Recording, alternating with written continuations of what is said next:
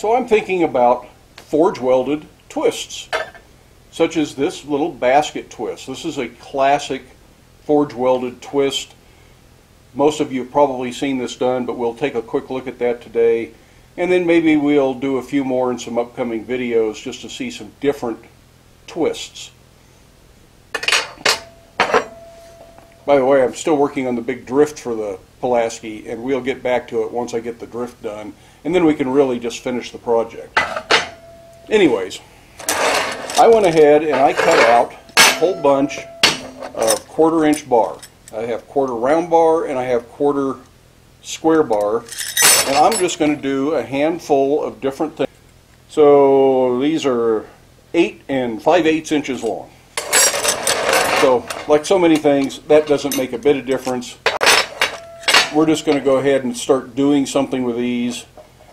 I'm going to start with 4 of the round ones to make this basket twist. But to do that, you need to hold them together. You can't just, well, you could if you got a really proper fitting pair of tongs designed just to hold 4 pieces of 1/4-inch round bar together. You could hold that in the tongs, put a tong clamp on there, and that would work. You can also baling wire these together if you want to. A couple of pieces of baling wire. We looked at that when we did the draw knife project, baling wire the tool steel to the billet when we started. You can tack weld these. There's nothing wrong with that. The tack weld is not part of the finished product. It has nothing to do with the basket twist. It's just a way to hold these together so that you can forge weld them successfully. So tack welding is the way I tend to go with these. It holds them nice and securely. It makes it easy to do. I watched a video on the subject that Mark Asprey had done, and he has a very slick way of doing this that eliminates all that. And I will probably adopt that, but I'm not going to show it because it's his video. So if you want to see how Mark Asprey does that with 2 U-shaped pieces that slide in together like this, so that you're not trying to wrestle 4 bars, you just have 2 bars that kind of interlock. I will put a link to his video up here in this left-hand corner. Go watch Mark Asprey's video. Excellent stuff. If you haven't watched his work, Mark is a wonderful instructor and an extremely talented blacksmith. I'm going to go weld up the ends of these. I may weld up some of these others while I'm at it into some specific designs, but not all of these can be welded before they are twisted. Some of them get twisted first, and I'll try to explain all of that when we get to that point.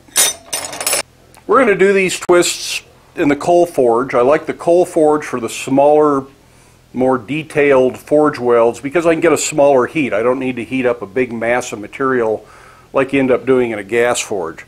So I really think a coal forge or coke or charcoal are all good choices for this. You can do it in a gas forge if that's all you have. But for me, I'd rather do it in the coal forge. So I have welded together 4 pieces of round bar right at the ends, just a little bit of MIG weld, just enough to hold it together while I forge weld it. It has no other purpose but a temporary clamp. So baling wire would work, a pair of tongs that holds that very nicely. Unfortunately, this pair is close, but I think the sidebars would fall out. But if you've got a pair of tongs that'll hold all 4 and you just don't let go of them while they're in the fire, that would work. So our first task is just to forge weld the ends together. Doesn't need to be anything special, just a quick little weld right on the end so it stays together, and then we'll proceed from there. If you're new to forge welding, or if you're new to my channel and haven't watched some of my previous videos on forge welding, I strongly encourage you to go back and watch some of those. I explain things like scarf theory, fluxes, what has to happen in the forge, what you do at the fire, and I'll cover some of that today, but it wouldn't hurt to review some of those earlier videos. And I think I have a playlist on that, and I'll try to link to that playlist on just forge welding right up here in this corner, and you should be able to go back and watch those, and that might help answer some of the questions. But if it doesn't, feel free to ask down there in the comment section. Now, forge welding a little billet like this together is really quite simple. It doesn't require special scarves or preparation. This is a form of a faggot weld, which we've discussed in the past. So that eliminates some of the problems with forge welding, which is the proper preparation of the material. There's really nothing you have to do for this to work. The other thing you need is a nice clean fire. No clinkers, no ash, nice coked coal if you're using coal. If you're using coke or charcoal, that isn't an issue. But if it's a dirty fire, if it's got clinker in the bottom, you're not going to have a successful forge weld. It needs to be a relatively deep fire with the material up high in the fire. If you take the material and stick it down here to get to a hot spot, you're just going to burn it up. There's too much oxygen. You need to burn all the oxygen up before it gets to the bundle you're welding, so you have a neutral fire at this point. That's your ideal. You have to burn up all that oxygen, and then you have to come up to a nice heat, and we'll take a look at that when we get to that point. I prefer to weld with flux, even though you don't absolutely have to have it. I'm going to use this flux. It's Iron Mountain forge welding flux. I get it from Kane & Sons, but I think other suppliers sell it as well. You could use borax, you can use easy weld, you can use anti-borax. There's all sorts of different welding fluxes out there. Any of them will work in this case, and you can probably do it without flux. But this does help clean the scale off the weld. It helps liquefy the surface so that when you weld, you squirt all the scale off with the melting flux. So I think flux is a good idea. You just want to bring it up to a nice orange. You don't need too much flux, just enough to melt down in there. And we'll bring it up to a welding heat, and we're going to turn it regularly to make sure it heats even. As the material heats, I will continue to check it. I try not to pull it all the way out of the fire, just move enough of the coke aside to be able to see the heat, and also keep it turning in the fire so that it heats evenly. It's real important that it is hot all the way through so that it welds. Just a surface heat isn't going to get it done.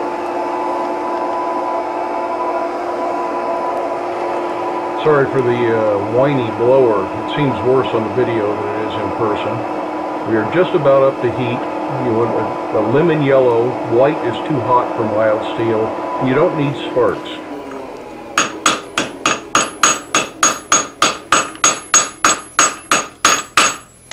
So that's welded.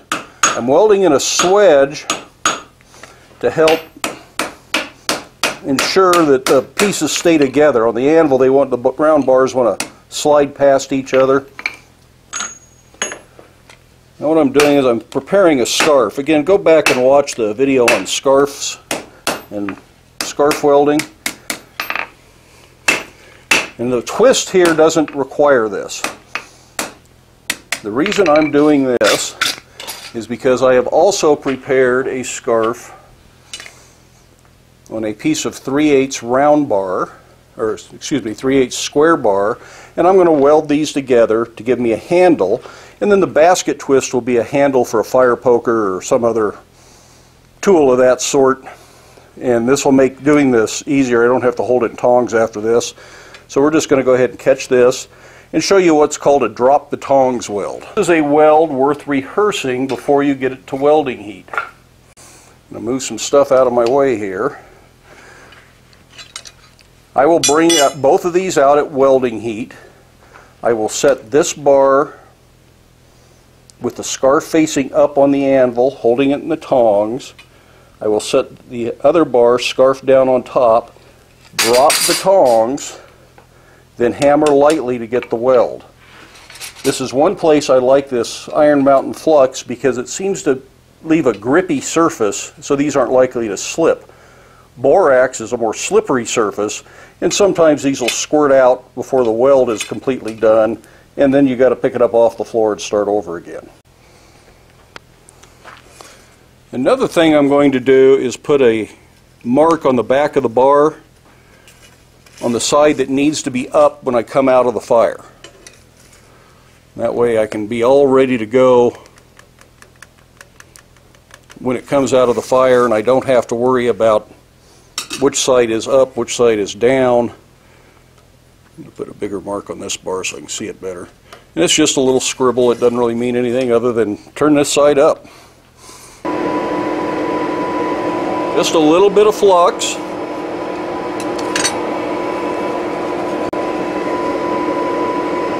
Doesn't take very much. And then you want to heat these slowly and evenly, because this is starting off hot. I'm actually going to move it up a little further in the fire where it's not quite as hot. Try to keep this one down in the neutral zone. Get it hot a little bit faster. They both have to be at that bright orange to lemon yellow range simultaneously. As we approach welding heat, we can leave these in the fire and just touch the ends together. And if the ends in the fire want to start to stick, you're probably at welding heat. It's a real good way to tell. You don't want a bright white heat with sparks coming off. If it's sparking, you're ruining your material and you've gone too far. A few sparks aren't going to hurt, but that isn't the goal.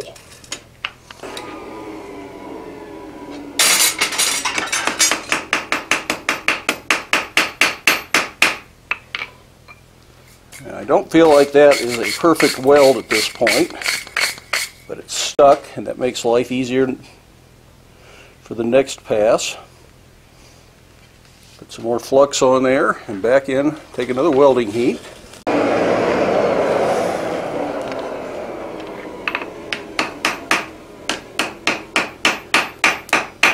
We want to refine the weld joint.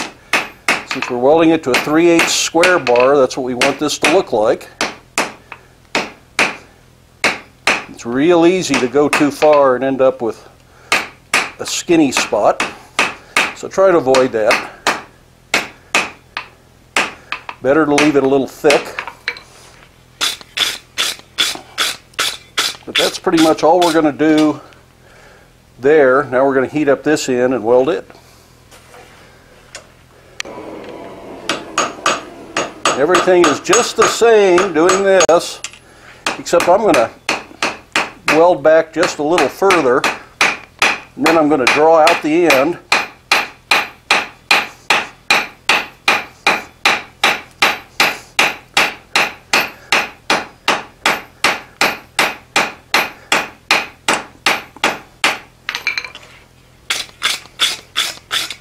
Bring that to another welding heat to finish that.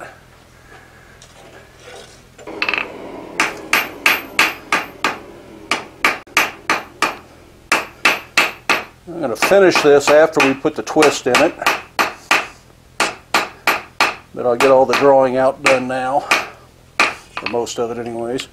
Then I want to clean up the middle and just get it kind of straight again.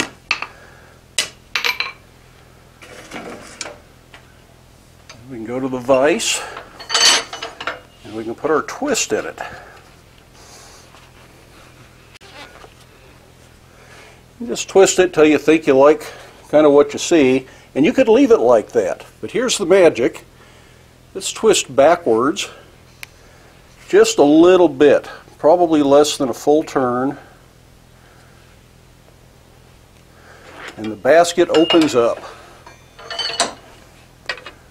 Now you can see that that does not open up perfectly even in every case, and sometimes you're going to need to get in here and pry and twist. Some people have special tools just for this.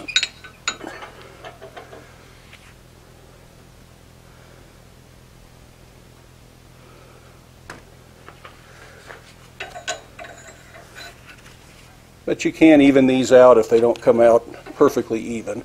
That's usually due to just a little bit of difference in heat.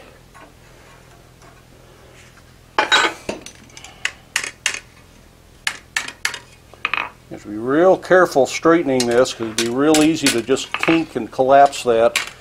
And there's not much chance to save it if you screw it up badly at this point. So take your time.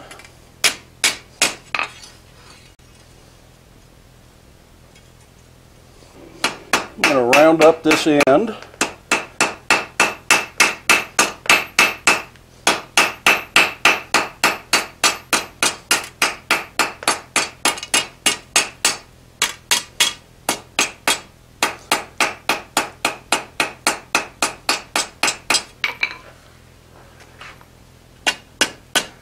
I'm going to just put a nice little hook on here just to be able to hang whatever this ends up being. This is all dependent on how far out you draw this and everything else. And of course this video isn't much about the finished product as it is just this twist. But something you can hang this on a hook on the wall is kind of a nice touch. If it's a fireplace poker or shovel or something like that. But that's pretty much a very simple basket twist. These can have more components. You make them out of 5 or 6 pieces if you want to. I have seen them done with 2 baskets, one inside, one outside, and they go in opposite directions. And we'll do that one of these days. But let's move on to our next twist, just so we can see more than one welded twist. And I'm not going to do a basket out of this one, even though it starts similar. This is 2 square bars on opposite corners and round bars in between. So square bar on what would be your top left and bottom right, and on your top right and bottom left are the round bars. So they're diagonal to each other. And we're just going to forge weld both ends, and then we're going to twist it and see what it looks like.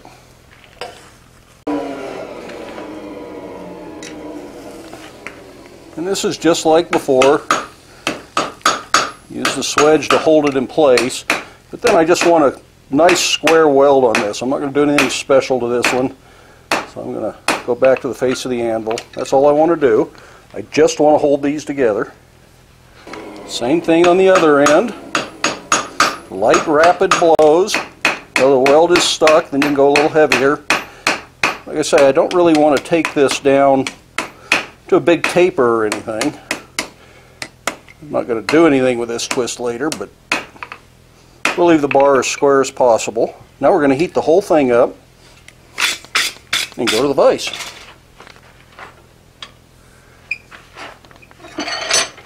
This started to twist a little bit while I was welding it, so I'm just going to go with the twist in that direction.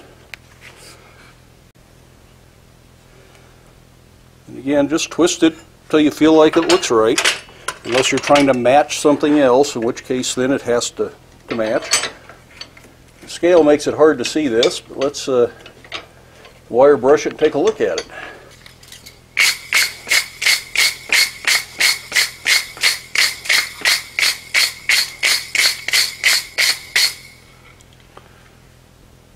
That's a very interesting twist with the square bar and the round bar wrapping around each other.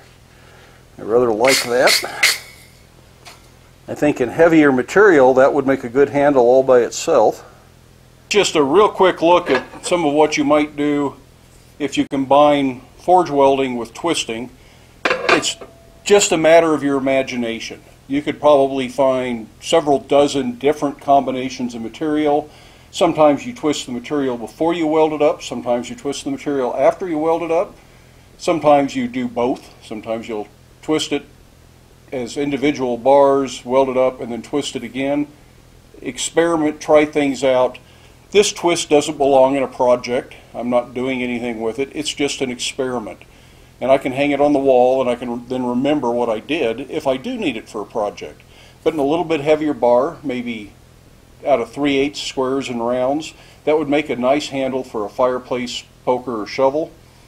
It would be a nice looking twist for a picket on an ornamental project if you did this longer, or forge welded this into a square bar so you just had this little section of twist right in the middle. Lots of different options if you're comfortable forge welding, and you can really expand your repertoire of twists. And we're going to do more of these. I thought I'd do several more today, but it took longer to get this one welded up than I really thought it would. I had a few problems that I didn't show, but if they don't look too terrible on the final video, maybe I'll put them at the end of this video and you can watch a few outtakes. And I would watch Mark Asprey's video on doing a basket twist. He does one with that interlocking round bar so you don't need to weld them beforehand. And he puts a collar on the product to create a very different look than what this one is. So it's a whole different approach to the finished product. Involves a little bit more forge welding. Great video. but I'm not going to copy his video to show it here, so if you want to see what he's doing, you got to head over to his channel. I mentioned a double basket twist. I first saw that done, Dorothy Stigler did that at the Rocky Mountain Blacksmithing Conference a long time ago. It may be 20 years ago now, I'm not sure when she did it. But she did one where she made a basket twist like this, twisted it once, didn't untwist it, then stacked more bars around the outside, forge welded it again, and twisted that as a stack, I believe. I'd have to go see if I can find the video to watch it again. But when the whole thing was done, the outer basket twisted one direction, the inner basket twisted another direction. It was really quite a complicated looking thing, a lot of fiddling to get it straightened. She had Frances Whitaker working as her assistant to help her straighten that out. But make no mistake, Dorothy was definitely in charge at that point and coaching Francis on what she wanted him to do. So it was a fun demonstration to watch. I hope you enjoyed that video and can give it a thumbs up. Hit that subscribe button if you haven't done that already. But then try to get out to your shop, make something, experiment with twists, whether they're welded up twists or regular twists. It's just fun to experiment with them. Keep the test pieces that you make, hang them on the wall in your shop somewhere, put them in a box, but then you can come back later and look at them and say, oh, I remember that one, that's perfect for the project I'm working on today. And it's a good way to really spark your imagination. Just stack up different things, round bars, square bars, flat bars, see what happens when you twist them. Thanks for stopping by. We'll do this again real soon. Stay safe. Wear your safety glasses. See you later.